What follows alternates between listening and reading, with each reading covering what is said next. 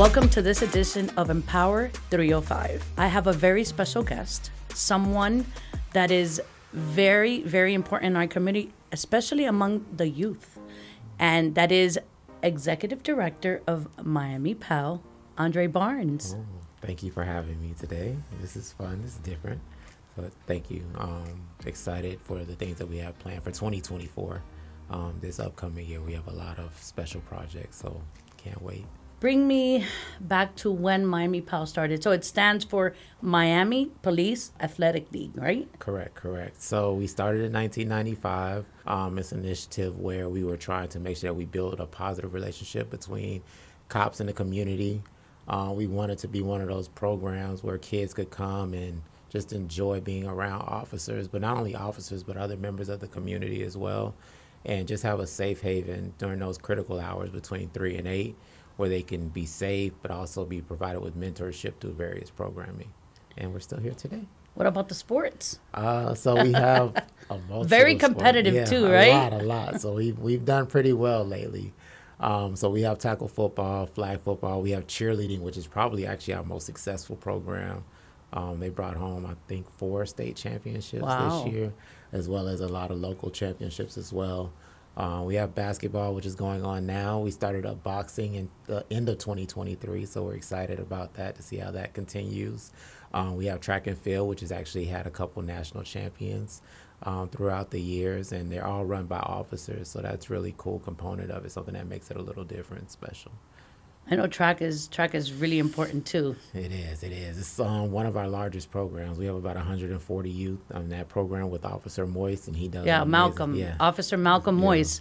He's been there for years, and he's very competitive. Yeah. He makes sure everyone is on point. Yeah, diet-wise too, right? Yeah, they call him Coach Ballhead. I'm still getting used to that, but the kids, that's all they call him. But they were all run to him. They love him. Any issues they have, they've always felt free to call him at any point in time. That's great, the mentorship that goes behind it. So these are children, bring me back. So these are kids anywhere between the age of 5 up to 18, correct? Well, actually 21, because we have our Explorer program. So as long as you're still in college, you can still be a part of the Explorer program as well.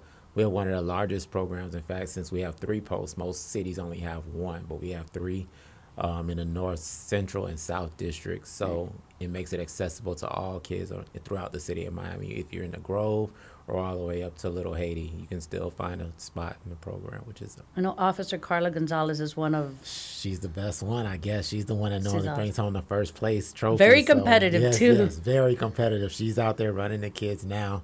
They'll actually go into Explore competition over spring break. So we actually captured first and third place last year. So we had 2 posts to place, and the other one did really well as well. So we're excited to see how 2024 goes. Kind of remember you had you had homework also to add to the component of sports and everything else. So we have our after school program, which runs in the Little Haiti area. It's super special to us. So it actually has STEM components as well. So they work on robotics. They work on digital design. So they've done a lot of special things with that program, as well as the homework help. So we're trying to make sure that these kids are working on their grades. They use the IXL program so that each one has an individual customized program. So each kid is getting specific help on what their needs are. And that's super important to us. How about sponsorship?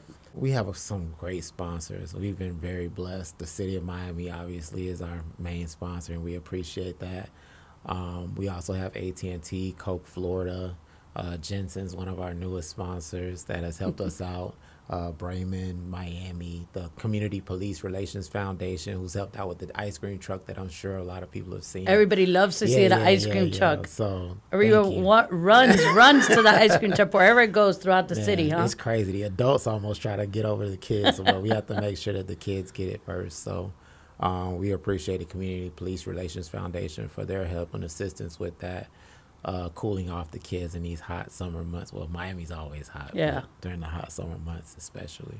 In addition to everything that you do, what's the core function? I know that there was a slogan back in the day about filling playgrounds and not prisons. Yeah, so it's filling playgrounds, not prisons, just to keep the kids safe. We're trying to make sure that we give them enough things to keep them on track so that we don't have to worry about officers later on down the line, having to put them into jail or arresting them or causing just negative situations in general. Because sometimes it's not jail, but maybe it's other situations that they're dealing with in the home or in their communities. If we can give them positive things to be able to deal with those situations, then they can be away from those negative situations that sometimes happen. And I think we've really tried to hone in on that. So do you have to live within the city limits to be able to participate in Miami P.A.L or to join, obviously, the Police Explorer program? I mean, obviously, we try to take care of our city of Miami residents first, but we try not to deny any kids. You have some kids that go to school in the city of Miami but may not live in the city of Miami, or their parents work in the city of Miami but they don't live in the city of Miami. And you have other unique situations that also come up where a kid just really needs that extra assistance. So no matter, we try to make sure that we take care of those kids, but obviously, home is first. So city of Miami residents always will take priority. Where can someone either visit your webpage or call for additional information? Okay. So we have our website, which is always up. For sponsorship too, Yes, right? always. Sponsors are welcome. Sponsors are definitely welcome. We're actually working on some new things to further highlight some of our sponsors.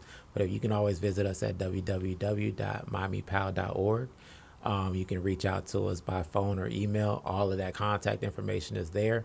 Our social media, we've really grown that as well. Awesome. Yes, you have. We have a new P.A.L media program, so our kids are doing some of these podcasting and video and editing and things like that. We have an officer that helps out with that as well, Officer Etienne. So that's our new growing program that's really taken off in the last year. So please feel free to follow us, join us, email us, however, and we'll be sure to make sure we get back to you. So you mentioned earlier, boxing, right? Yes. Wasn't the Mayor Francis Suarez there too one day? He was there. He was actually kind of tired. I think he only made it through maybe 15 minutes. It's something that's, man, he got there. I think he thought it was going to be really simple, and it was a little bit. We appreciate him coming out and joining the kids. The kids were super excited. I think they even walked away with some toys during the holiday season. So we always appreciate Mayor Francis for all of his work. Awesome. And dedication to the program. Whenever we speak on anything that's dealing with P.A.L, he's always there to step up, and we appreciate that. It's so nice to see how you have the mayor, you have the officers heavily involved, Yes. and how the kids are so receptive to seeing it. Obviously, through the years, I've seen it with you, and as an officer, I've been on the football field, I've been out there on the track. It's so awesome to see how competitive it is, but yet putting smile on the faces, and how the Police Explorer program, how many of them have later become officers. There's a lot of police officers that we have on the force today that were once upon a time. My partner in public information is Officer Kiara Delva. She was a police explorer. As well. And later she joined the Miami Police family, and she became my partner later on. Very proud of her. We are super blessed. I mean, it goes all the way from the mayor to our chief, even to our commissioners that have always supported everything that we've done. We can't do it without them. But even more so than that, I would say the kids and their parents for wanting to be entrusting us with their kids.